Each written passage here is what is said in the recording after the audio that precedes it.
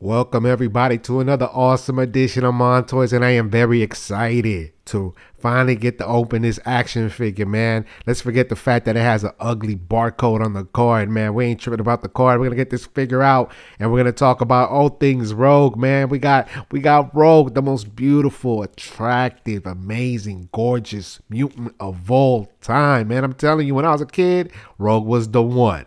Rogue was the one for me, man. Jean, I don't know, man. It was Rogue and her voice and how it would sound, and she would tell me, Hugo, sugar. Oh my God, man. I would just melt. I would melt, man.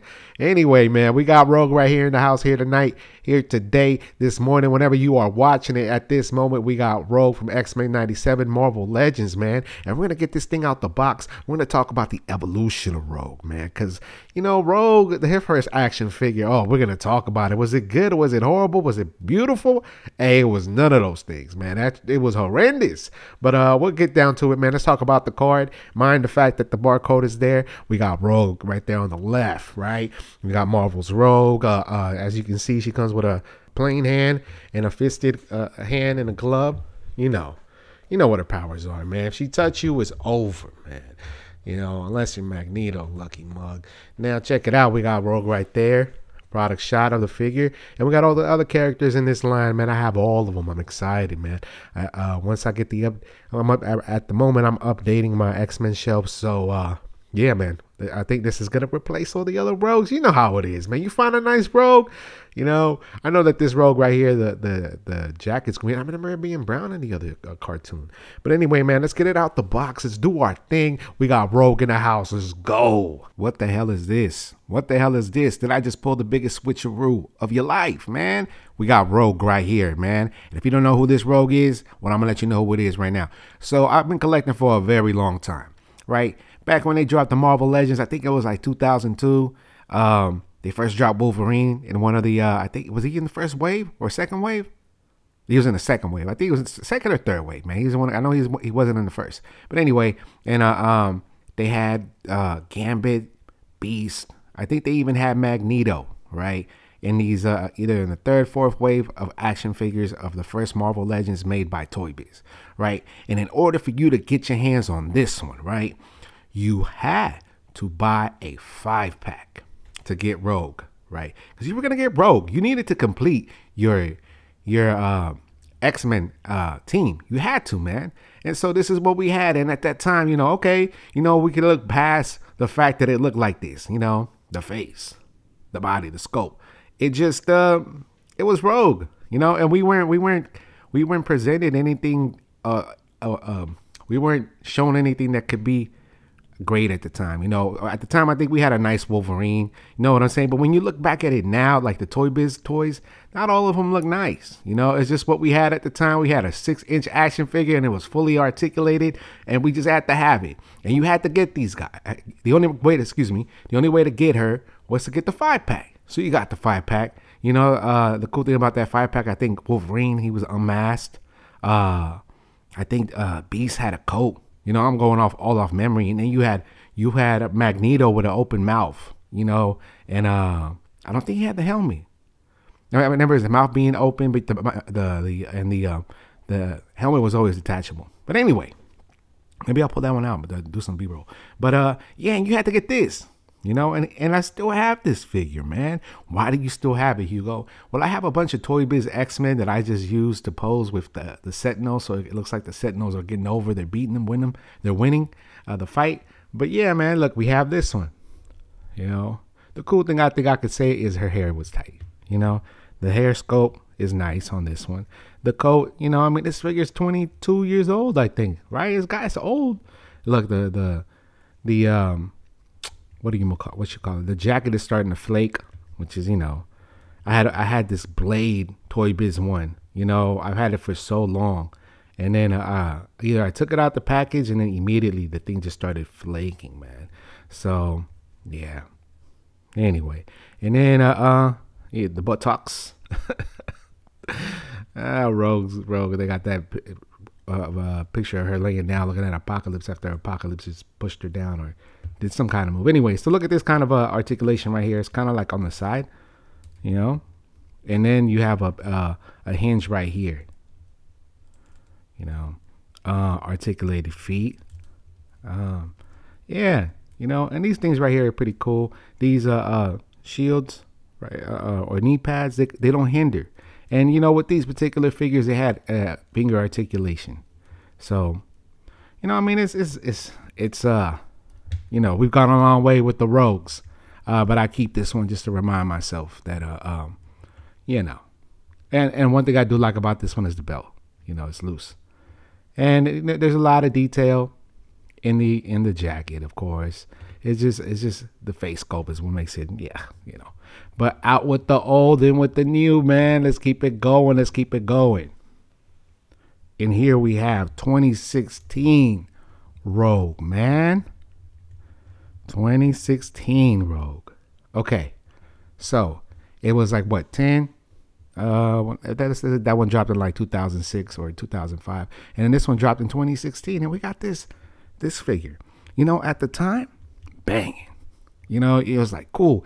They just started releasing Marvel Legends X-Men made by Hasbro, and in those current packaging, I know that they had after Toy Biz, they had an early version of Hasbro action figures that were in cards, but these ones were the ones that I was looking forward to. And when this one came in the Juggernaut wave, this came with Deadpool, I think ugly looking Phoenix, and then was Gambit in this wave? I forget.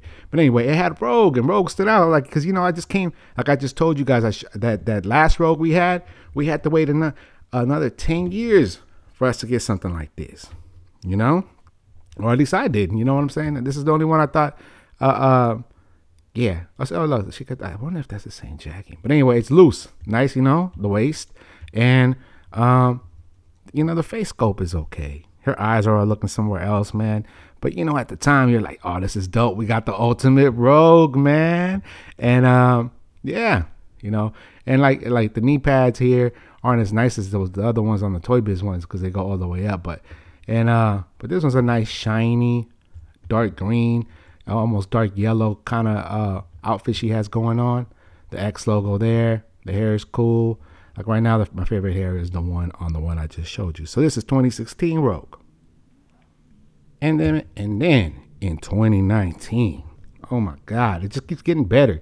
In 2019, they dropped a new X-Men figures in retro cards, and this was one of them, man. This was like a Target exclusive, and I thought this one was tight because of the beautiful face, man. I'm telling you, man, Rogue's always been hot, man. Did it look like the one from the cartoon? Not necessarily, but you knew she just had to look fine. This is a borderline doll, and then yeah, man, and this one was dope. This one is dope. So it's like it's a light, it's a still dark green, not as dark as the other one, a brighter yellow. These things are loose. Excuse me. These things here are loose, but they don't fall all the way down to the ankle. And then you got the nice little detail right here on this turtleneck, V-neck kind of thing going on right here. And then, yeah, and this one wasn't that bad. And then as you can see, there's parts of the coat that are kind of funny because, you see the yellow right there. You know what I'm saying?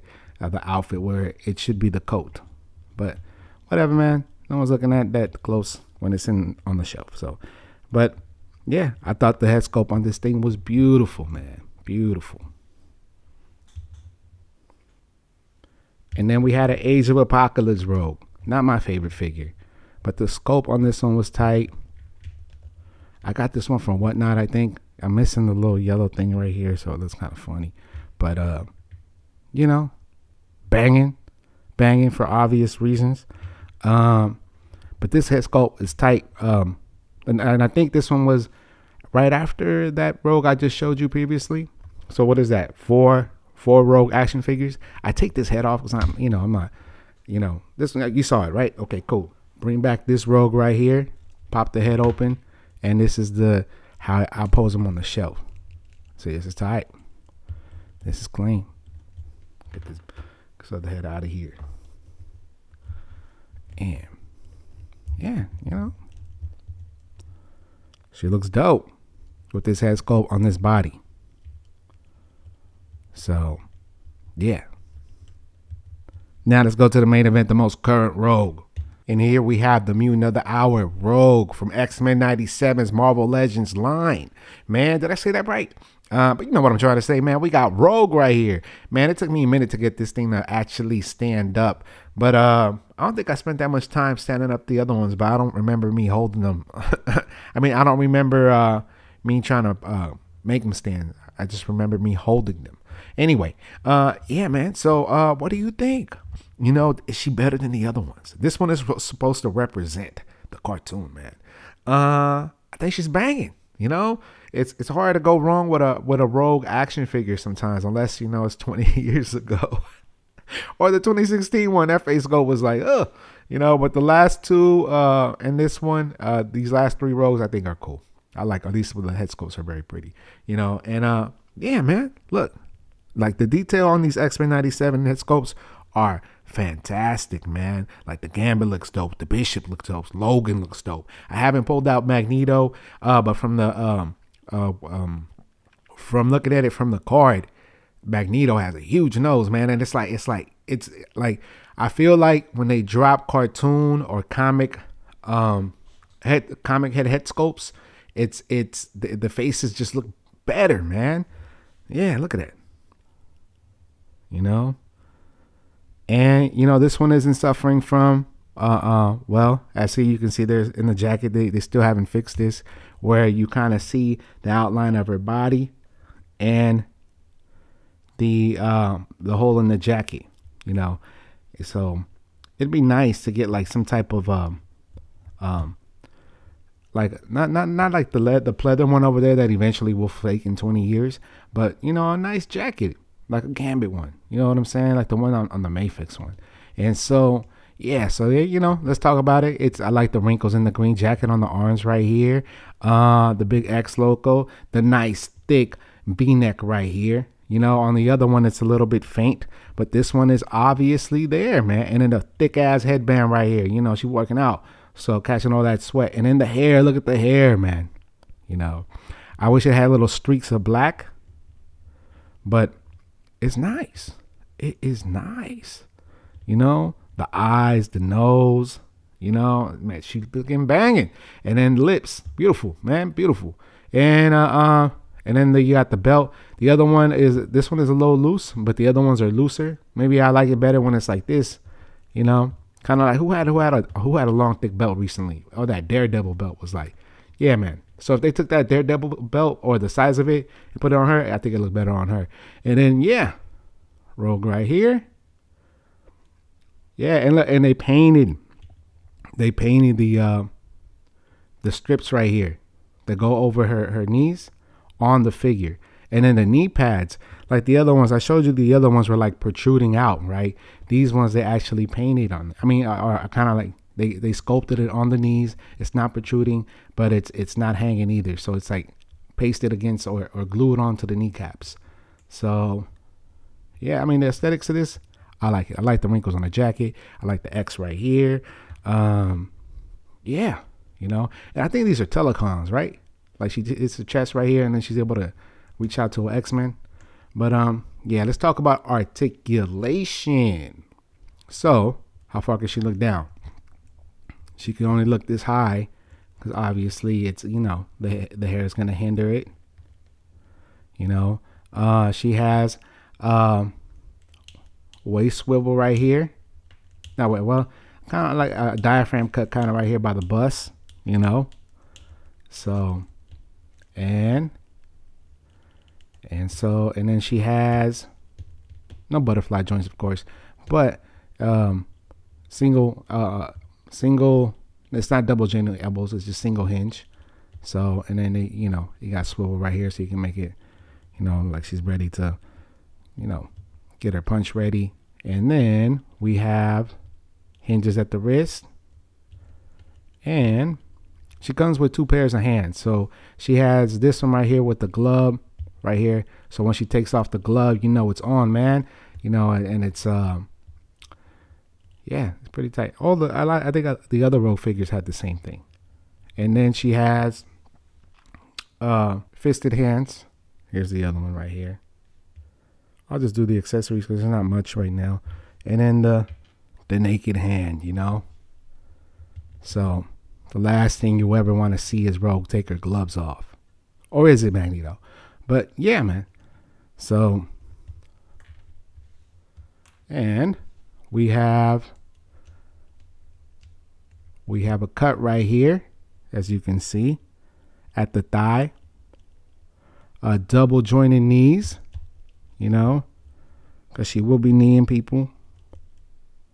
And then a hinge at the feet. You know, it took me a while to break that in. It took me a while to get her to actually pose, man. I mean, not pose, but stand. But yeah, let's make her do the heartbreak here real quick. There we go. And I can fly. But yeah, I mean, we did the accessories. You saw what it came with. But that's the articulation on this figure, man. How far did we do? This is how far she can go down. And look up. So you're gonna get into some nice, decent flying poses, you know. So my final thoughts, man. What do you think about this Rogue? Do you think she's better than the other ones that I showed you today? Do you think this is the top-notch Marvel Legends Rogue of all time, man? I know that the Mafex is gonna drop one next year in 2025, and yeah, I'm excited, man, because Mafex figures of X-Men are pretty dope, and if it's anything like the Gambit coat or the Gambit figure or any of the X-Men Mafex figures, they're so tight. I'm excited, and that was going to be one of the illest Rogue action figures of all time. But for now, we have this one right here, which is pretty cool. I'm happy to have it. It's going to possibly replace the other ones I have. Or maybe I'll do a few head sculpt changes, show you how it looks. And yeah, man. All right, talk to you guys on the other side. Peace.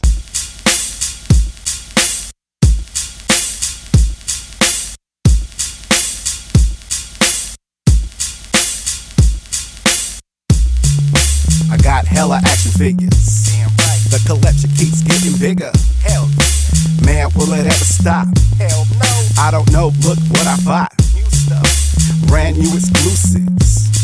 Comic-Con, watch you do this. I buy them when they're on sale. Oh hell, that's the lie I tell. Gotta have all the Marvel Legends. Why is Deadpool so expensive?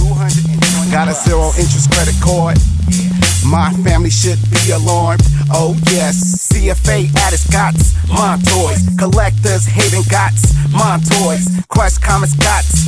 Montoys, what are Montoys? My toys.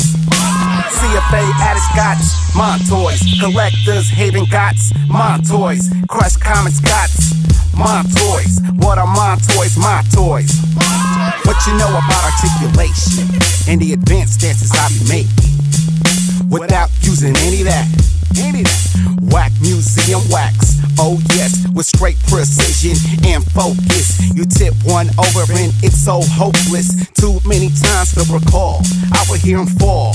Walk in the room and I would bawl. Like, how could that happen?